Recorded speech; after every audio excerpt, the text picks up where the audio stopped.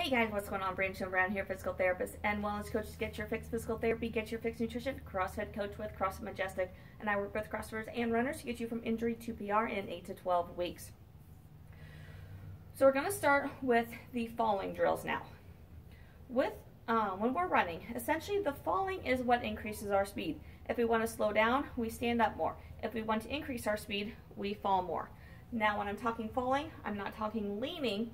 I'm talking literally your body is falling forward. So what we're going to do is a drill here to get you used to what that fall feels like. So all you need is a wall. And what you're going to do, you're just going to stand in place, feet flat, fall forward, and push yourself away. Just to get yourself used to falling. And if once you get used to that, I'm going to back this camera up a little bit.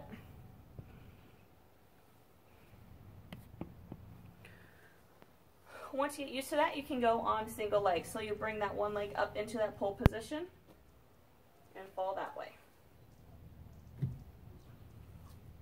And then you can progress that a little bit as well and actually pull as you're falling, timing it just right.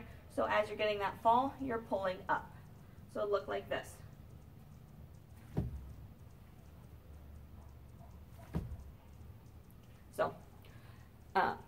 So once again, basic falling drill, this is the start of it. Once you get really good at this, then we progress to next steps as well.